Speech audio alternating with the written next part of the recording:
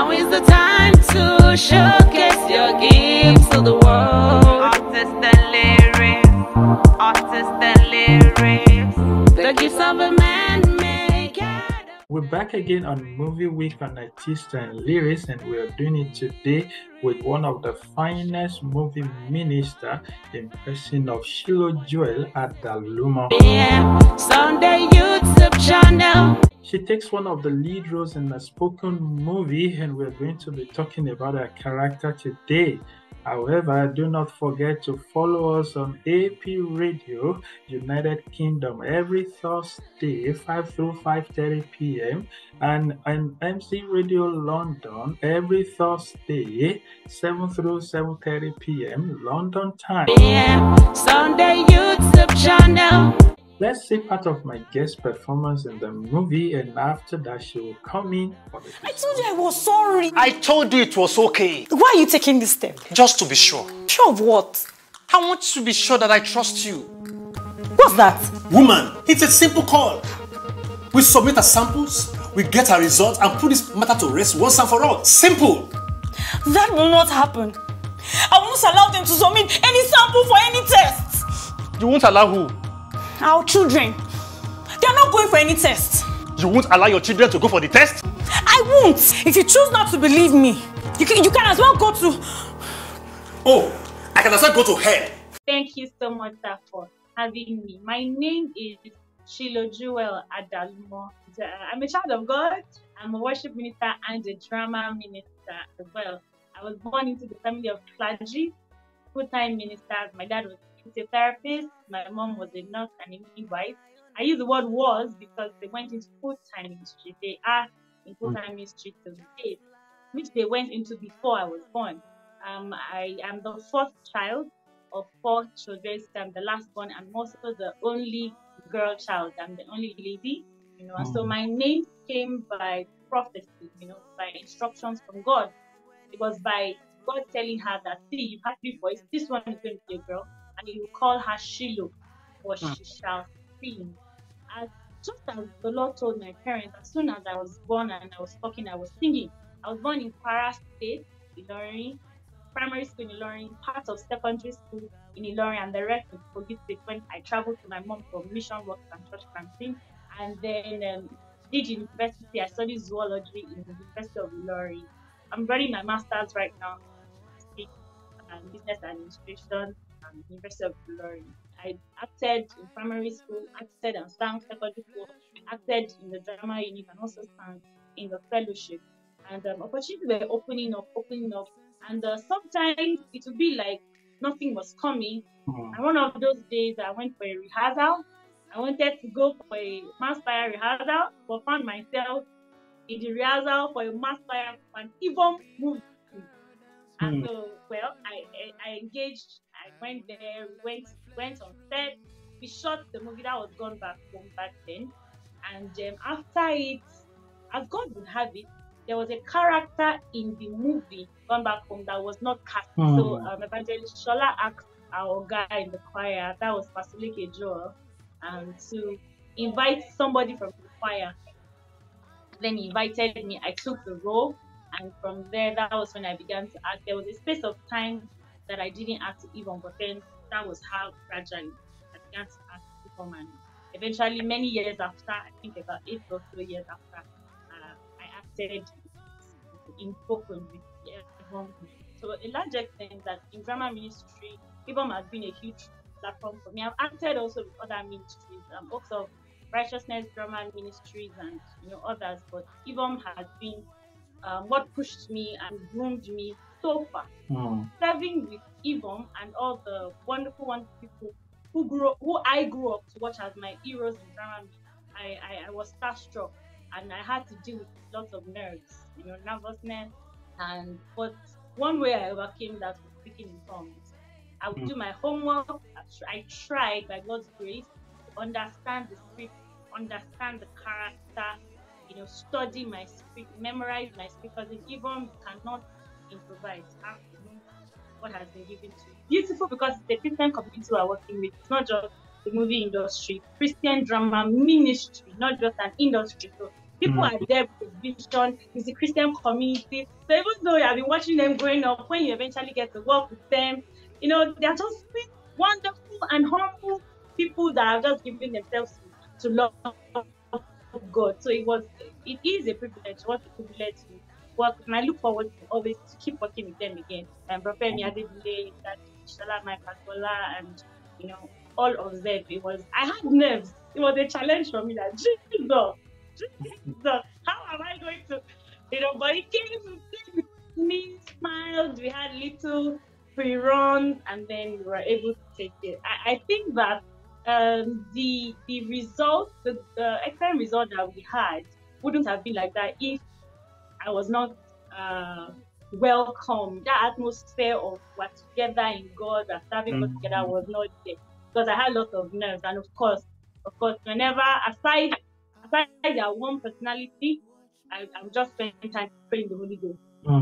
Let us talk about spoken movie. And that is exactly why you're here today. We're talking about your role. You play the role of a lawyer and a wife, Christian wife for that matter. Someone who loves to be constantly involved in hot argument with her husband, either to prove a point or to hurt the man. I want you to put yourself in the position of the viewers. Would you say Miss Williams' character is a reflection of her profession, or she's not just mature enough to handle sensitive issues? Would you credit a woman like Miss Williams for her attitude? If yes, why? And if no, what would you advise a woman like Miss Williams? I believe that that's even what the whole movie is about. Because if a person cannot, to a large extent, control the words that they speak, it will be difficult to judge or to defend their character. People who go to study law already have the potential before they went to study. So it's because they don't like injustice, or for whatever reason they went ahead to study law. So now that they went to study law, they just become better people in what they already have potentials for. Do you understand? It's just like being a nurse as well. I want to care for people. I went to study nursing. I am able to care for people better. So the lawyer, there was a lawyer and a lawyer before they got admission to study law. Eventually became a lawyer. So they just become better arguers if they choose to argue. Now in real life, I know lots of lawyers that may not necessarily be argumentative outside the court, So it might just be a professional thing. But at the same time, I'm saying it can be an innate nature. And there are many people that can argue and they're not lawyers. And if they go to court, they might be able to defend themselves. So it all still boils down to personality and allowing the Holy Ghost, which is the message of that movie, allowing the Holy Ghost to help us to tame our tongue, because our tongue and the words we speak is a very first judge of our character.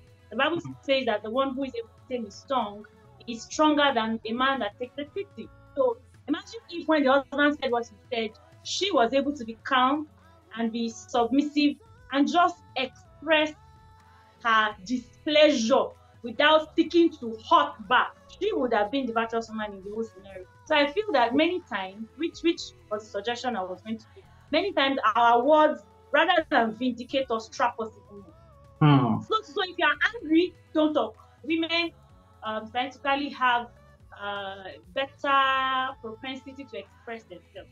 And that's why you see more gossips are women. You see more fights, or so to speak, among women.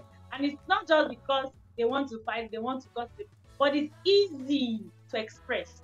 It's easy and it has all its advantages. A woman won't keep things so hard in her heart. She will easily quickly go and pray about it, or tell a friend about it, who can, or go to a counselor about it. When men are still trying to be men, they will not go for therapy, they will not go to counselor. So I feel that women in any relationship we find ourselves should learn the art of speaking. I believe that it is the outworking of the Spirit of God in the life of a person. If you don't allow the Holy Ghost, you won't be able to achieve that. It's not something that we can do by ourselves. Both men know, both women know. Because why will a man, you marry someone, you should lock her, and in an argument, but then I like the way that Ishola wrote that movie, especially that part one. if you notice that argument, he didn't show us what started it. Till today, we don't know what started the argument. But rather than dealing with the issue of the argument, they began to tackle each other. They began to hurt each other. And eventually, marriage almost fell apart. Children almost became casualties and victims of what? Speech. There was this trend that was going on Christian social media. And was saying the Holy Ghost doesn't just help you to speak in tongues and pray. He helps you to know when to shut up. And I believe that many of us need to allow the Holy Ghost to help us to break through, our tongue and know when to talk, how to talk, where to talk, and when to refrain from talking. And in fact, who to talk to. Because she could have, going back to the character now, Mrs. Williams could have handled it in a much better way. So, what can you say about artists and lyrics?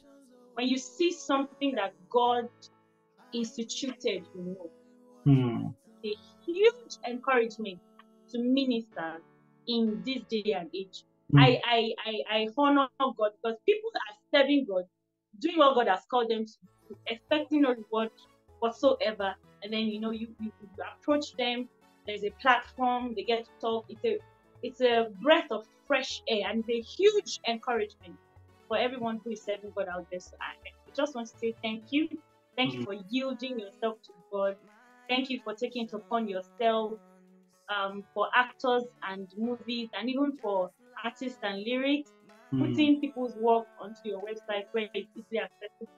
That has something more from God's heart. It takes a huge heart to do all the work involved in that, and just give people a pedestal and a platform to be heard and for the things that God has put in their hands to have ability. I want to say thank you on behalf of everyone who has been on this platform, who will again come on this platform. It's a wonderful job that you have been. Who are your role models? In terms of drama ministry, I want to say that my role models would be the Evom World Network, as they call, and of course Mount Zion movies. The reason is because of the excellence and the depth and the focus. God, I've never seen a set of ministers who are more focused. They are doing seemingly mundane things, sometimes playing a lot because they have to be in a character, but still maintaining the depth and the quality of the presence of God, of the Word of God. And that's the kind of place I want to find myself. They have maintained over decades. Even Mount Zion, they are the ones that I see, and I see the excellence. I see the singleness of focus, and I see the spirituality, the depth of spirituality, because you can't be so lost in acting that you forget that it's a ministry. Because in that way, you'll be left to be just an entertainer and you not actually minister. So these people inspire me a lot. Of course, I follow Pastor Olutokun, I follow Pastor Aniyi Adetiloye, I follow Reverend Aluko, and of course my very own spiritual and physical parents, Apostle Dr. and Reverend Adalumo. I have a wonderful, rich spiritual heritage. So I am grateful to God for that. I'm proud of it, but more so I am challenged and humbled to make sure that I do everything that God has put in my hands. Well, my dear sister Shiloh JewEl, thank you so much for coming, and we say God bless you. Thank you so much for having me. Yeah, and for the audience out there, we just want to say thank you. It is me, Kunle Major, all the time. My name has not changed. Ajasegun. Take care.